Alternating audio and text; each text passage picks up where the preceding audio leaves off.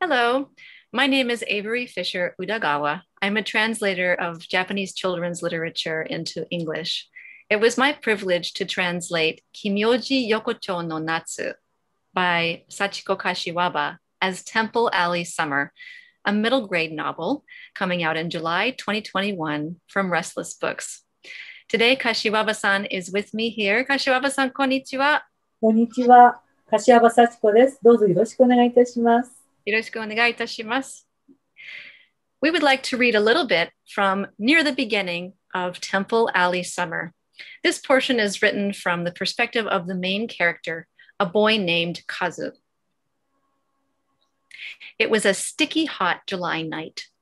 The TV ghost story shows, typical for summer in Japan, came on at 7. A scaredy cat like me had no business watching them, I know, but I couldn't not watch either. I had to see. Dishes rattle in a hotel late at night, though no earthquake registers.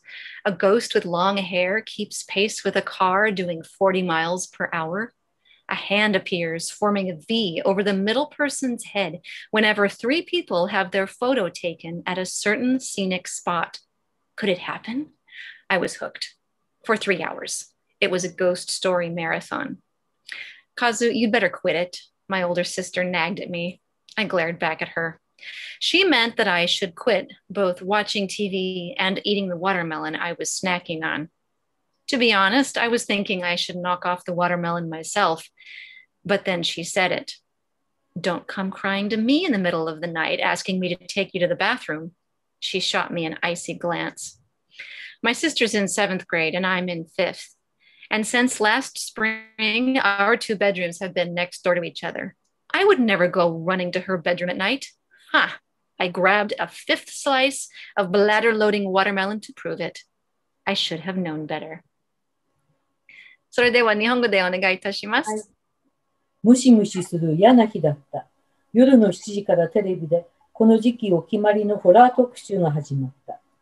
怖がりなんだからそんなものを見なきゃいいんだ。それは分かってる。でも怖がりだから気になる。見たい。夜中になると食器棚の食器が地震でもないのにガタガタ揺れるホテル。時速70キロで走る車と並走する長い髪の幽霊。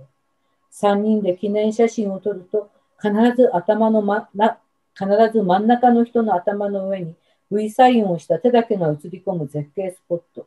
本当にあるのかよ。俺はやめられなかった。それが3時間も続くんだ。特番だもの。数いい加減にしたら、姉ちゃんに言われてカチンときた。テレビを見るのもスイカを食べるのもやめろということらしい。正直、スイカはそろそろやめた方がいいかもって思った時だった。トイレについてきてくれなんて泣きつかないでよ。冷たい目でチロリと俺を見る。小学5年の俺と中学1年の姉ちゃんとは今年の春から隣同士の部屋で寝ている。誰が隣の部屋まで行って泣きついたりするもんか。俺はこれ見よがしに5切れ目のスイカに手を伸ばしたんだ。やめときゃよかった。Thank you. To find out what happens when his full bladder wakes Kazu up in the dead of night and he sees someone coming out of his house who shouldn't be there while peeing out the window, check out Temple Alley Summer by Sachiko Kashiwaba, published by Restless Books.